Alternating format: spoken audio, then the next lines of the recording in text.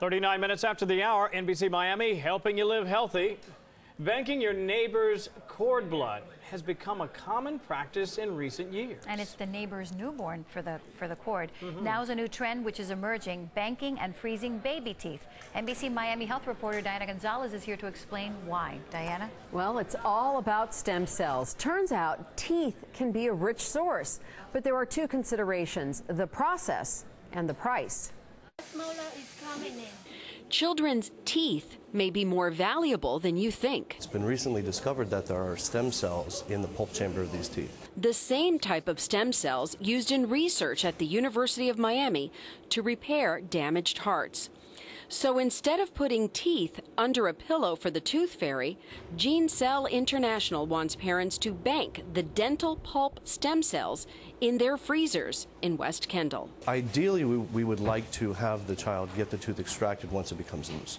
If it falls out, the problem is you lose the blood supply to the tissue inside the tooth, therefore the cells would die. So a dentist would have to extract the loose tooth, put it in this collection bottle, and send it to GeneCell's laboratory. And we process those cells. Basically, we extract them, and then we cryopreserve them at negative 340 degrees Fahrenheit. Trying to make it look pretty, huh? Dr. Jeffrey Kane is a dentist in Aventura who volunteers at the Robert Morgan Dental Clinic. He sees an unneeded extraction as a concern. And even though you know it's going to come out in a future date, to pull it prematurely may be a tough sell for a lot of children.